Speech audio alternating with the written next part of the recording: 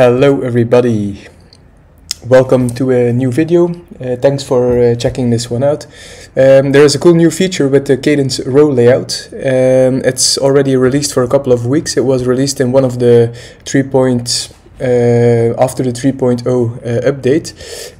Let me show you what you can do now with the new row layout option.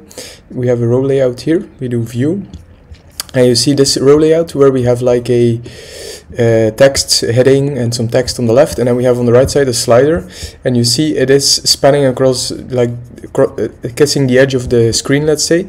And if I do on inspect and I change my screen size, you see that it keeps hugging the edge of the screen, but this one does not. So it's making it look really cool. It's something you see a lot. So if I go to a bigger screen here in my inspector, you see it keeps getting bigger on the right side, but the left side sticks to the normal content max width that I've set up, and I think the max width is probably something like 1200 pixels that it doesn't span across. But on the right side we see it does span across. So this is something that we can do now with a standard row layout. Alright, so let's get into it. Here we go, edit page. And we're just going to add a new row layout on underneath.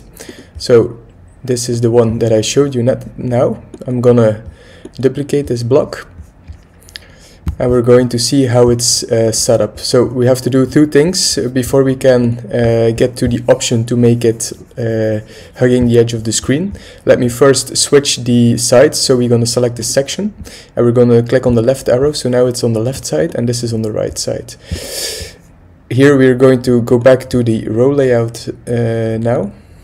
And then the first thing you need to do if you insert a new row layout is to select, let me close this, is to select the full width option. This is the first thing you need to do, because otherwise it will not work. If this is enabled and I click on update, align center I now picked, and then I view my page. Let me open it up in a new, oh, I already opened it up. Let me open it up here. Yeah. So this is the one we already had, and this is the one with align center. You see, this is not looking at all like this one.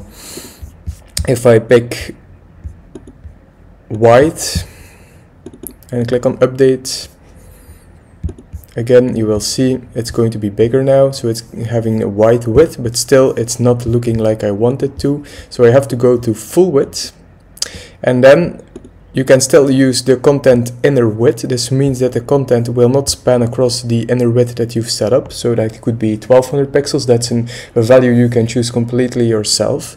So we still do not allow the content to go bigger than the inner width that I've set up. But if we now go to this on the right side here, you have an option content max width, the same as here, content max width. This one, inner content width, but here we have a little bit more options. We can now set here again, inherit the max width from the team, so that's something I often do. And then we can say I want the right section to break it, or I want the left section to break the full width. In this one, you can imagine, if I open this one up, I go up to the row layout, we have inherit max width from the team, and we have break the right section full width. This means that the right section, we have two sections here, left section, right section. The right section breaks out of my content max width and goes completely to the edge of the screen. And in this one we will do the same now, but we're going to break the left section full width. So click on update. You see here it looks weird. Let me click on refresh, and now you see it sticks nicely to the edge of the screen, and we can have the same effect. Yeah, this is looking a bit different. Let me see what are the dividing. So I have selected this one, so let's do the same here. Select my row layout and make it the opposite way, like this. Click on update, click on refresh, and now we have the same kind of width on the section that breaks the full width. And now you can put in whatever you want, of course. Now I've put in a slider, so in this section here there is an advanced slider, but I could also just add a image. Just use one from my media library, for example this laptop, maybe one that's more this orientation. Click on select, click on update. So whatever you put in there as content. Well, now we don't have the slider anymore, we only have the picture, but you see it still attaches to the left side of the screen, and this allows us to create really cool designs and makes it really easy, because it's, even if you do it with custom code, it's a little bit of a puzzle sometimes to have this kind of layout to create it. So it's a really cool small feature that they added in Kadence Blocks. So check it out.